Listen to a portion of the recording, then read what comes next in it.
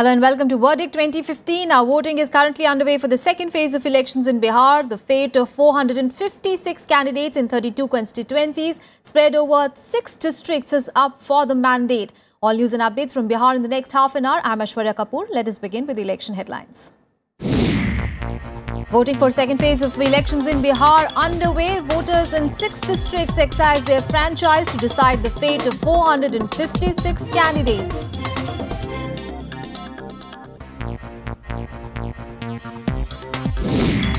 Security blanket across districts. Polling today. Paramilitary forces, aerial and video surveillance is in place to ensure free and fair polls.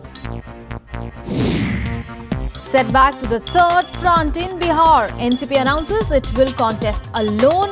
Says it doesn't agree with Mulayam Singh's remarks endorsing the BJP. And the Election Commission relies on advanced technology to assist officials as they check the use of black money in these elections.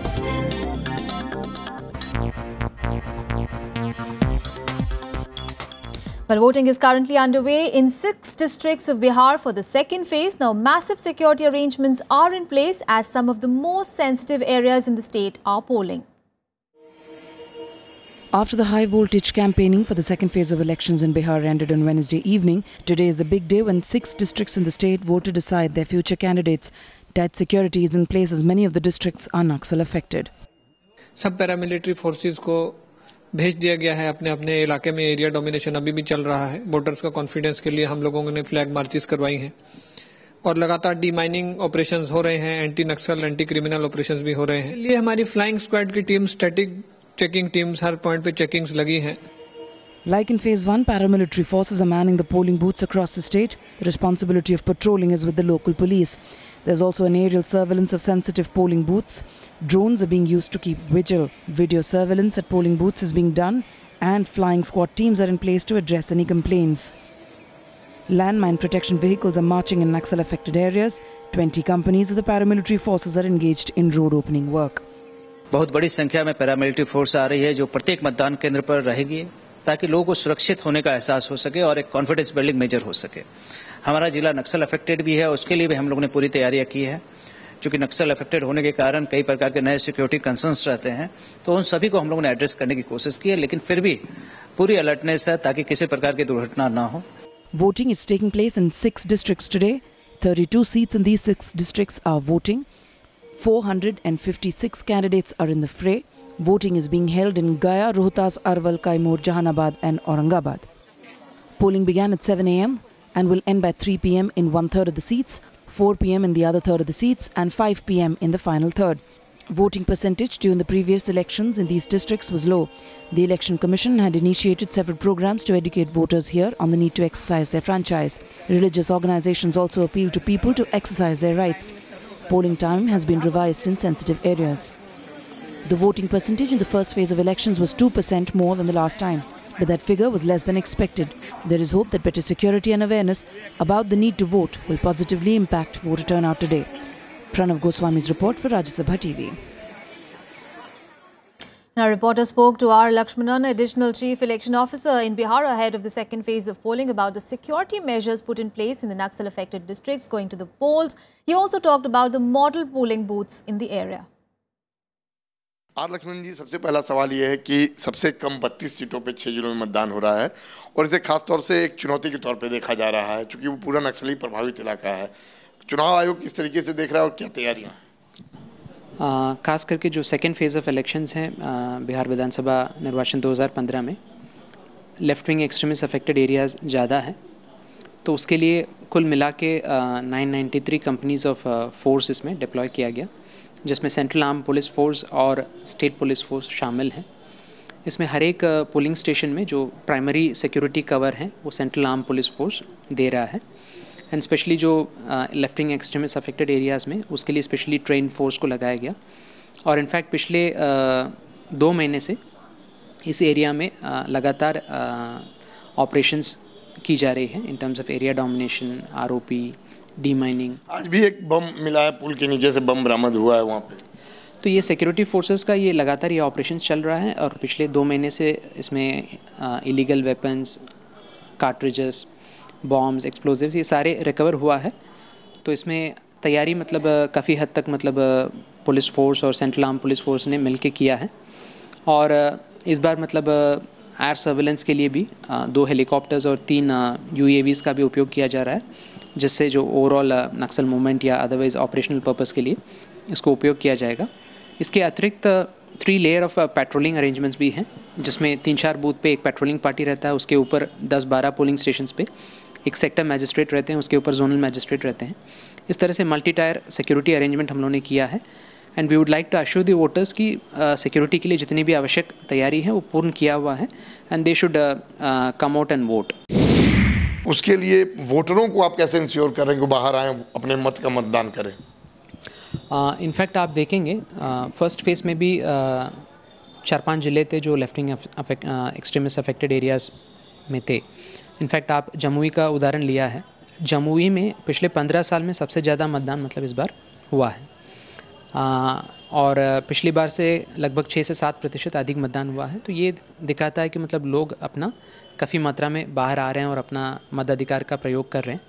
और इस बार भी हम लोग इस area में और otherwise भी सारे डिस्ट्रिक्ट्स में वोटर अवेयरनेस रिलेटेड एक्टिविटीज़ भी पिछले करीब 45 डेज से हम लोग लगातार सभी माध्यम से कर रहे हैं। TV, radio, posters, 1-to-1 basis पे विलेज लेवल वर्कर्स हैं, तो सब लोग मिलके इसमें वोटर अवेयरनेस और वोटिंग के इंपॉर्टेंस और उनके लिए क्या क्या फैसिलिटेशन मेजर्स किया हुआ है।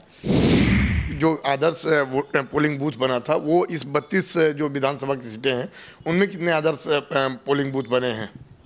इसमें 212 मॉडल पोलिंग स्टेशंस बनाया गया, जिसमें ये बेसिक मिनिमम फैसिलिटीज़ के अतिरिक्त अन्य मतलब वोटर्स को सुविधा के लिए भी अपना अतिरिक्त व्यवस्था किया गया है। तो क्या ये माना जाए कि जो वोट प्रतिशत है गया और ये जो 6 जिले हैं गया को लेकर, वहाँ पर भी इस बार बढ़ेगा वोट प्रतिशत और लोगों में उत्साह है मतदान को लेकर? तो अभी तक जो फर्स्ट फेज में उत्साह देखा गया और अभी तक जो हम लोग सेकेंड फेज के साथ भी अपना देख रहे हैं ग्राउंड लेवल में जो एक्टिविटीज़, तो इस बार लग रहा है कि मतलब मतदाताओं का जो पार्टिसिपेशन है ज़रूर बेटर रहेगा। All right, Mr. Faizan Ahmed is the bureau chief with the Pioneers, now joining us live from Patna. Good morning, Mr. Ahmed, and thank you so much for joining us this morning. Mr. Ahmed, now 6 districts that are voting today are known as the Red Zone. Really commendable job by both the Election Commission and the security personnel for the conduct of peaceful polls today. Yeah, that's right. All these 6 districts in Bihar, in central Bihar, they are all Maoist-infested areas and had traditionally been the breeding ground for the Maoism. That also resulted into the emergence of private armies that led to a number of violence and killings. It got a nickname of killing fields of Bihar. So today the election is going on in these regions, in these red infested regions. That is a big task for the Election Commission as well as the security forces.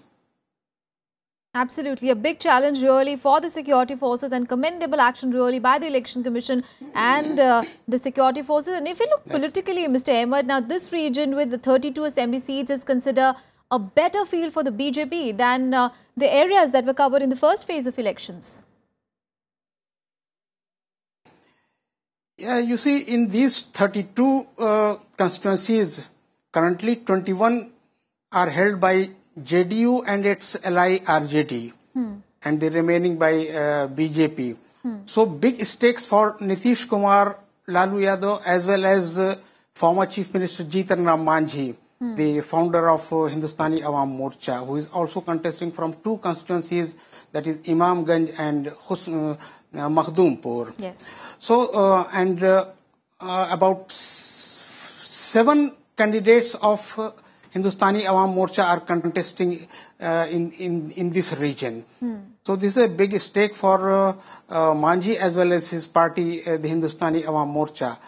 And you see, this has been a traditional groundhold for JDU as well as BJP also, because BJP has a good influence in certain pockets of Gaya, Aurangabad as well as Rohtas region.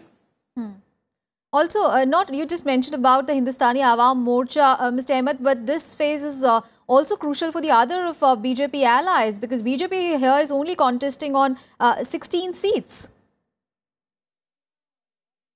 Yeah, the another NDA ally is Rashtriya Lok Samata Party of Upendra Kushwaha that is contesting a few seats in this region. Yes.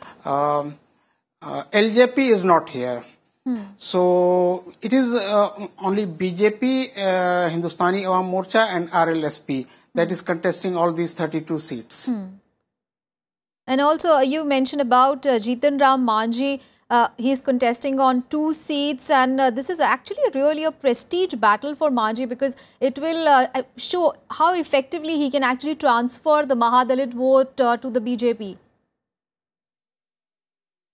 Oh, certainly this is a prestige battle for Manjhi. One, he is trying to retain his Makhdoompur seat as well as to rest Imamganj seat, where he is contesting against the sitting MLA as well as Assembly Speaker Uday Narayan Chaudhary. Yes. So contest is quite bitter and keen in Imamganj, that is a Maoist infested zone. These all constituencies have a major presence of Mahadalit votes, on which Manjhi and his party is banking on. Manjhi's son is also contesting from one constituency, and his son-in-law as a rebel Hindustani Awam Morcha candidate in contesting from both Gaya. Yes. So a lot at stake for Manjhi and his family and his party as well. And a number of other key his players. Party is primarily. Yes, please continue. Yeah, his party is primarily banking on Mahadalit as well as upper caste because of BJP connection, and Mahadalit because of his own popularity and base. Yes, a number of key players in the second phase. We have Upendra Kushwaha, we have Ramvilas Paswan, we have Manjhi, we have BJP's Prem Kumar. The fate of all these candidates are going to be decided today. Mr. Ahmed, you stay with us. We'll just come back to you. Meanwhile, in order to attract women voters in large numbers, now new initiatives have been taken by the Election Commission. This time, around 7 polling booths in Gaya are being manned by women. Now, high-level security arrangements have also been provided to these polling stations. देखिए, women empowerment theme को ध्यान में रख करके ये पूरा concept रखा गया है। आज इलेक्शन खास करके गया जैसे जिलों में जहां नक्सल प्रभाव है, वहां लोगों में एक थोड़ा भय पैदा होता है, लोगों में खौफ पैदा रहता है कि साहब पोलिंग स्टेशन जाएंगे तो क्या हो जाएगा। उस माहौल को ठीक करने के लिए हम लोगों ने ये किया कि महिलाएं जब मतदान केंद्र संभाल रही है, महिलाओं के हाथ में जब सुरक्षा है, तब सब कुछ अच्छा है। मतलब आप you can be confident enough. और जो कुछ समस्याएं आती हैं वो हर जिले में आती हैं कुछ, लेकिन सुरक्षा इतनी हम लोगों ने की है कि व्यवस्था अच्छी रहे।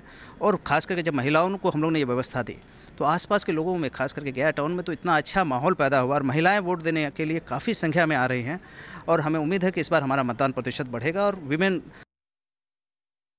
And in other news, in what could be termed as a setback to the Third Front Alliance in Bihar, now the Nationalist Congress Party, or the NCP, has announced that it will contest alone in the ongoing Bihar Assembly elections, and it will not ally with any party. Now, giving a severe jolt to Samajwadi Party Supremo Mulayam Singh Yadav and Jan Adhikar Party Chief Pappu Yadav, NCP has decided to contest over 45 seats in the state. Now, senior NCP leader Tariq Anwar admitted that there is some confusion in the Third Front in Bihar. Samajwadi party, जन अधिकार party, NCP और हम लोग दूसरी पार्टियां मिलकर जो एक गठबंधन बनाया था, उससे हम अपने आप को अलग कर रहे हैं। और उसका कारण यही है कि मुलायम सिंह का जो बयान आया, वो बयान हम लोग ऐसा मानते हैं कि वो दुर्भाग्यपूर्ण है, क्योंकि उससे कहीं न कहीं ये संकेत मिल रहा है कि वो भारतीय जनता पार्टी के पक्ष में है। All right, let's go back to Mr. Ahmed. Mr. Ahmed, now the Third Front in Bihar really jolted, that too in the middle of the assembly polls. How do you think is this going to impact groupings, chances as well as image? Well, this so-called Third Front was a combination of 6 parties, including NCP and Pappu Yadav's Jan Adhikar Party, and I three little known parties. In fact, NCP as far as NCP is concerned, initially it was a partner of Mahagathbandhan. Yes. Of JDU, RJD and Congress. Yes. And the Mahagathbandhan had left 3 seats for NCP. Yes. But NCP was not satisfied with those 3 seats. Yes, and NCP had then said that it is being alone. underestimated. Yeah, they said that his party was underestimated. They have it has 1 MP from Katihar, Mr. Tariq Anwar himself. So they deserve more seats. They wanted 10 to 12 seats. Yes. But the Gathbandhan gave them only 3 seats. Then the NCP decided to go it alone. In between, Mulayam Singh Yadav, who was initially partner of that Janta Parivar proposed merger plan, and he also got angry with the Mahagathbandhan leaders Lalu and Nitish, and he also decided to contest Bihar election on its own. So they formed this third front. I would like to remind that this third front always surfaces during elections, but it never takes place. It never take off. So this time also, after first phase of polling and on the eve of the second phase of voting, there is a disintegration in third front that is causing some murmuring in anti-Mahagathbandhan camp, because this third front was likely to encroach into the votes of Mahagathbandhan. Yes. But now that NCP has said that it will contest on its own, do you think it is going to further decrease the chances of a third front in the state? Oh yes, definitely. And you see, NCP has stakes in, say, 4th and 5th phases of polling, that is in Simanchal region of Purnia, Kishanganj and Katihar. So they will concentrate on that region, and because they have nothing to do with the central Bihar and North Bihar constituencies. Right. Mr. Ahmed, you stay with us. We'll just come back to you again.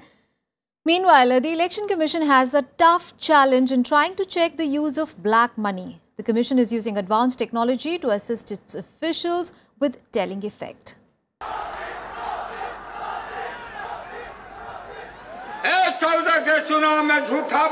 Campaigning at fever pitch amid the reckless comments, claims, questionable actions by parties and functionaries. The Election Commission is having its hands full in dealing with model code violations. To keep an eye on the campaigners, it has pressed into service squads that travel in GPS-fitted vehicles. GPS लगा हुआ, इसका monitoring होता है centralise, और हम लोग को निर्देश जैसे मिलता है आधे घंटे के अंदर वहां पहुंचते हैं. Election Commission officials say that compared to the Lok Sabha elections, black money seizures have been more this time. While 6 crore rupees was seized in the 2014 parliamentary elections, action against all parties in the last 4 weeks has yielded 15 crore so far. 850 illegal arms have been confiscated, 1500 FIRs have been filed against various people, including administrative officials. जितनी भी flying squad के vehicles हैं, उसमें GPS devices लगाने का और उसका online tracking करने का व्यवस्था किया गया, जिससे जो ये category highest expenditure sensitive constituencies के जो टीम्स हैं, उनके एक्चुअल मूवमेंट और जो शिकायत मिल रही है कितना जल्दी जाके वो अपना अटेंड कर रहे हैं, इन चीज़ों को मॉनिटर करने का व्यवस्था किया गया. The Election Commission has set up 24-hour call centers in all district headquarters. Anyone can call in with a complaint, after which the nearest flying squad team is rushed to the spot. जैसे कि कहीं पर पैसा बांट रहे हो, कहीं शराब बांट रहे हो, कभी साड़ी बांट रहे हो, ऐसी कोई शिकायत आती है, उसे वह टेलीफोन के माध्यम से बताया जाता है. हम लोगों के द्वारा उसे संबंधित जो पदाधिकारी हैं, जैसे जिस विधानसभा क्षेत्र में आरओ है, उड़नदस्ता है, वीवीपीटी है, जो भी है, उसके तहत उसको हम लोग सूचना देते हैं और उनके द्वारा कार्रवाई की जाती है. The expenses of political parties on posters, banners, vehicles, cost of lunches and dinners are all added to the party tab. There are parallel teams जो उनके खर्च को ऑब्जर्व करते रहता है. तो उससे भी आरओ और डीओ कंपेयर करते हैं कि कैंडिडेट जो डिक्लेयर कर रहे हैं हमारा इतना खर्च हुआ और उनके जो टीम्स ने ऑब्जर्व किया उसमें क्या खर्च है, तो दोनों में डिविएशन है तो उनको नोटिस करते हैं. The Election Commission is taking all possible steps to ensure a free and fair poll, no doubt underscoring the special significance of these assembly elections. Pranav Goswami's report for Rajya Sabha TV. All right, let's go back to Mr. Faizan Ahmed. Mr. Ahmed, now Election Commission faces a major challenge in not only conducting peaceful polls in the Maoist strongholds, but also on how to curb the use of excessive money, especially in elections as crucial as this. Oh, yes. It is quite good that Election Commission is quite alert and conscious, as well as its teams and the authorities of income tax. They are conducting raids constantly for the last 1 month or so, and they have seized a record amount of over rupees 15 crore. Yes. So this is a big achievement for these authorities conducting the election. As well as the violation of the Model Code of Conduct is concerned, they have lodged cases against many top politicians. They have served notices to them, and they have also warned them. Only yesterday, the billboards of Prime Minister Narendra Modi and the BJP were pulled down from the premises of Patna Airport as well as the Patna railway station, for which these opposition parties have petitioned to the Election Commission that they are misusing their official positions. Even Election Commission also chastised RJD Chief Lalu Prasad for violation of Model Code of Conduct. For his casteist remark. For using the casteist remark, and also warned served show cause notice to Mr. Sharad Yadav. Yes. Mr. Ahmed, now as far as use of excessive money is concerned, now former Election Commission Chief KJ Rao had said in an interview recently that it is important for the voters to pick up candidates with clean image. But look at it this way, that is, if you look at the second phase of elections, almost 1/3 of the people who are contesting, they have criminal cases against them. So that leaves very little choice with the voters. Yes, almost all the parties have fielded candidates who are facing criminal charges. Some even facing serious criminal charges like murder and dacoity and kidnapping and even rape. And there are also the billionaires who are using money. You see, you made reference of Mr. KJ Rao. In every elections, such appeals are made from the senior elements that the good and honest politicians should be elected. But the problem is that political parties mainly they depend on the winnability of the candidate instead of seeing their merit and honesty. So they prefer the croropatis as well as those who have muscle, money and muscle power. This is not very good for the health of the democracy. There should be some sort of reforms in the selection of the candidates by all the parties. And voters definitely have that nota option ready, isn't it? Oh yes, that is fine. Nota, nota has become a good option for the people if they don't want any candidate to win. I am telling you a very surprising thing that in some at some polling stations, nota was voted more than any candidate in last election. Oh, really? Okay. Now, since we are talking about use of black money, use of excessive money, Mr. Ahmed, when we talk of that sting operation on one of Nitish Kumar's ministers, now Nitish Kumar's party has taken a moral high ground. But how do you think is this sting operation is going to impact really Nitish Kumar's chances really in these elections? Yes, that was a quite shocking for Nitish Kumar and his government that one of his minister was caught on camera. But Nitish Kumar acted swiftly, and he not only dropped him from this Council of Ministers, but also withdrew him from the contest. And another JDU candidate is contesting from that constituency. So that has gone, I think that has gone well with the electorates and his supporters, that Mr. Nitish Kumar has taken a good and a very positive stand.